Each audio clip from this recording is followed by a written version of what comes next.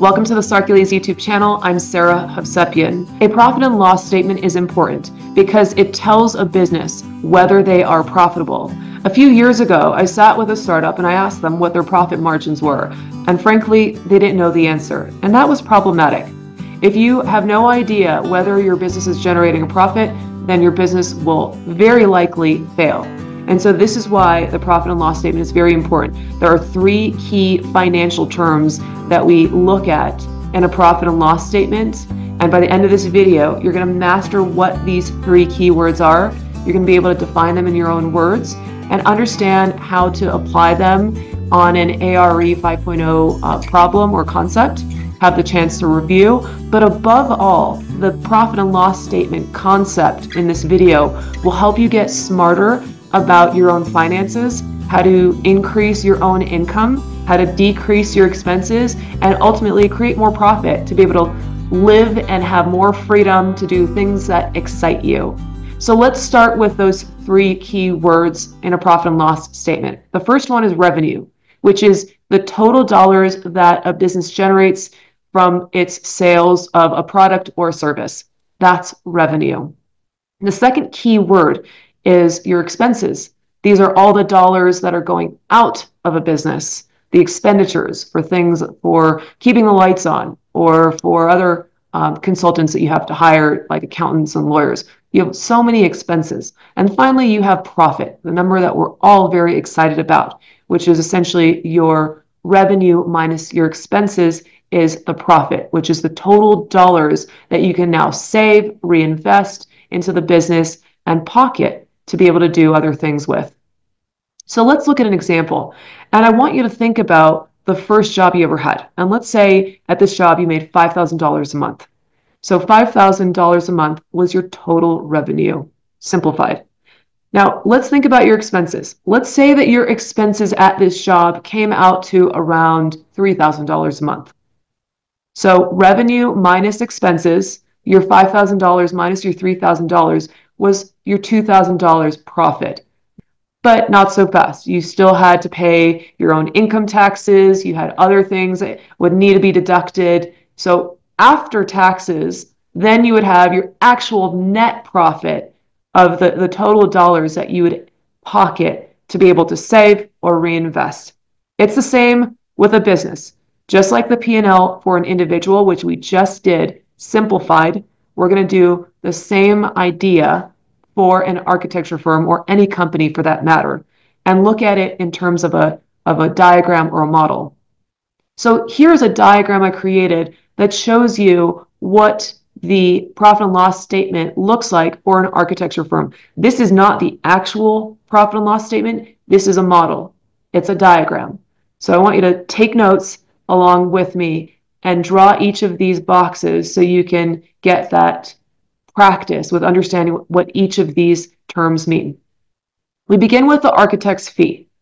The architect's fee is the total dollars or the total fee that the architecture firm is going to charge clients to do their project. So let's say in month one, here in an example, month one, we have a fee of $100,000 for one project.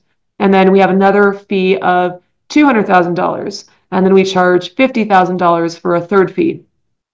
That comes out to an architect's fee of $350,000. That's a total fee for the architect.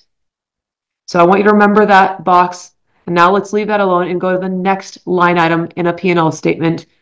That would be your reimbursable expenses.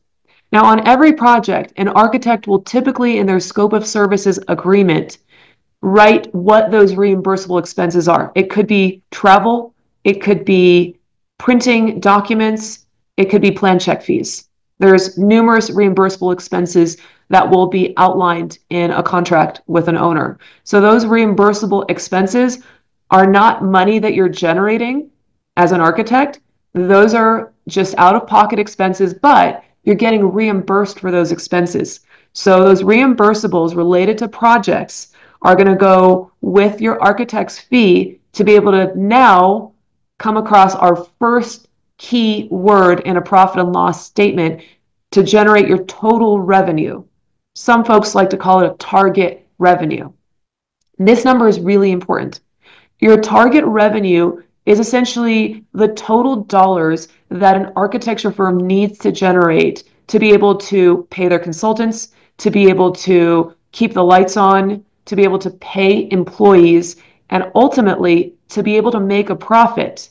Because without profit, we can't continue and be sustainable. So that total revenue is a very important number, but don't confuse that with profit, because that is not all going into the architect's pocket. Let's look at where it is going. The next line item is going to be your consultant fees.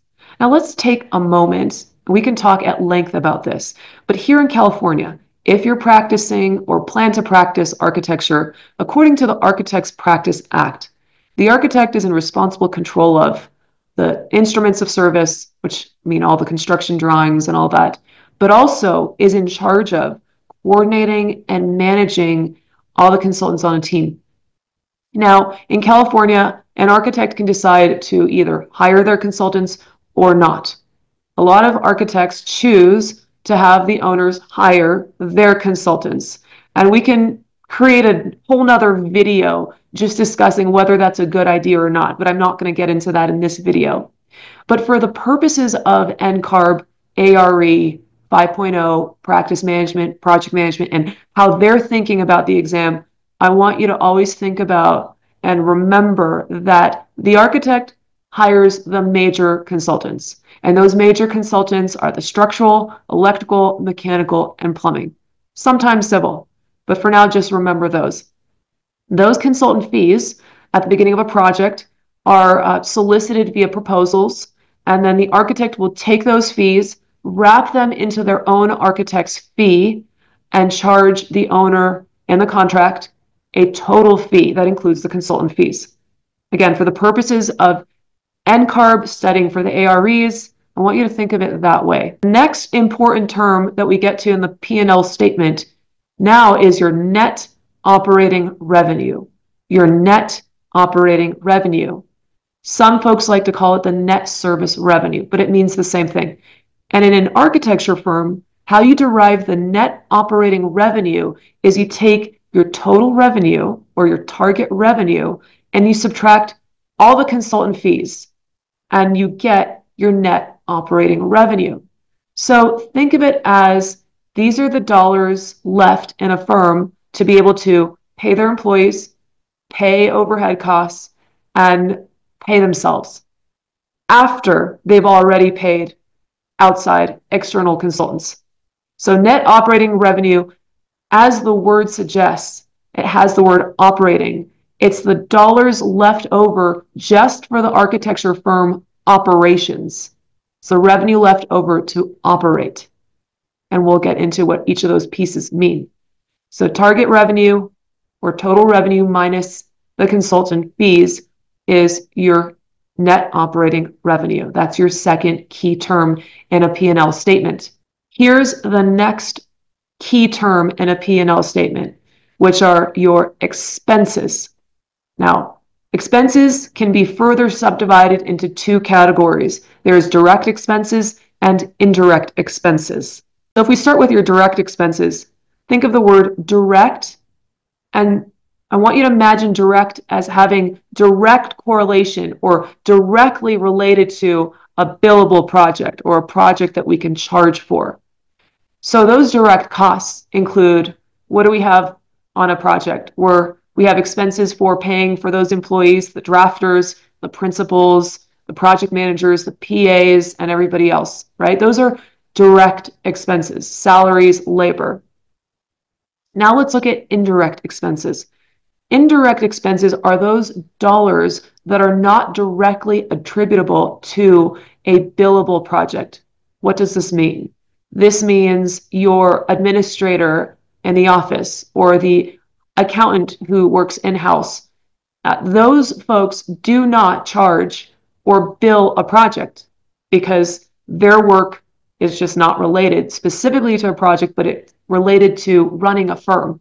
So those are called indirect expenses, indirectly related to a project, but really not related to a project. So think of direct and indirect in those two ways. Indirect expenses can also include marketing, lawyers, taxes, rent, leases, equipment, and more. When we take the net operating revenue and we subtract all those indirect and direct expenses, then the firm has that next keyword in a P&L statement, which is profit. And it's as simple as that.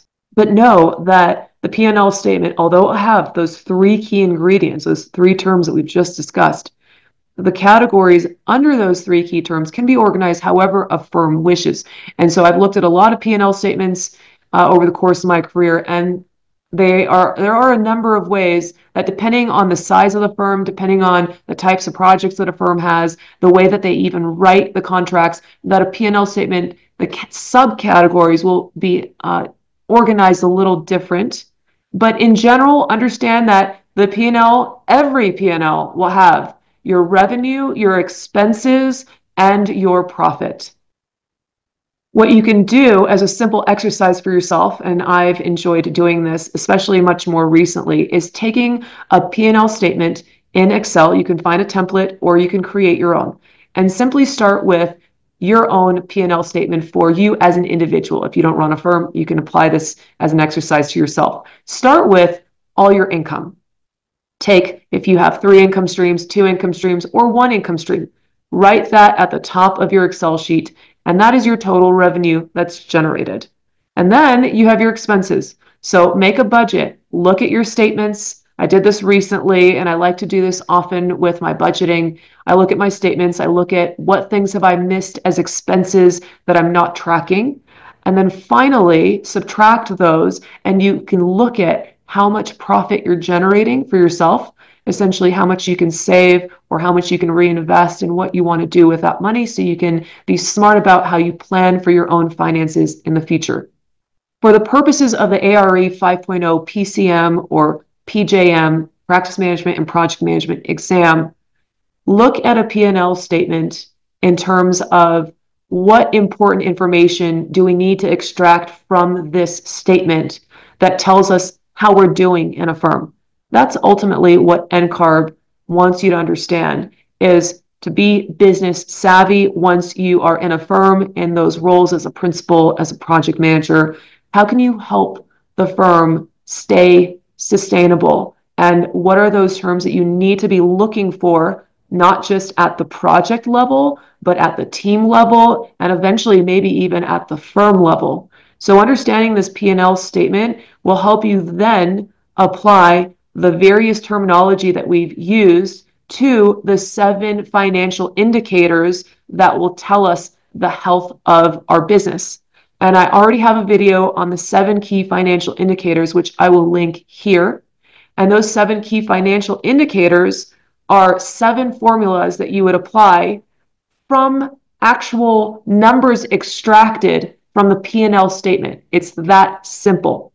So understanding the P&L statement, how is it organized, and then using that video, the 7 key financial indicators, to practice the various terms to be able to extract how your firm is doing.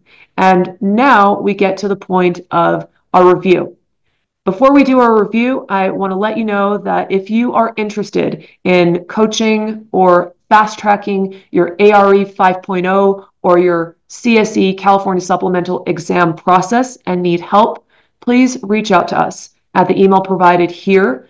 And in your subject line of your email, please state your full name and the next exam that you're planning to take. And then in the body of the email, please let us know a little about yourself and your licensure journey and what kind of help you're looking for. Let's get back to the review. And you can leave your answers in the comments below. The first question: describe the following terms in your own words: total revenue, net operating revenue, and profit. Number 2, what's the difference of direct and indirect expenses? Provide some examples. Number 3, if a firm generates $1.5 million in total revenue and 45% of it is utilized for reimbursable expenses and consultant fees, what is the firm's net operating revenue? If the firm has 8 employees, what is the net revenue per employee? And number 4, this is an open-ended question, but it's going to help you think about how to apply the P&L. For number 3, is the net revenue per employee good, or can the firm improve its net revenue per employee? Please explain. I want to take a second to thank you all who've been on this channel with me. We just celebrated our 3-year anniversary this year. 3 years ago today, I was just like you, frustrated, confused, and not knowing how to study for these exams, and this channel was born. For those of you who are watching these videos and finding value in them, the analytics show that a large percentage of you are here but not subscribed. So please take a moment to subscribe to the channel, like the videos, leave a comment, give it a thumbs up. I can't tell you how much it helps this channel grow.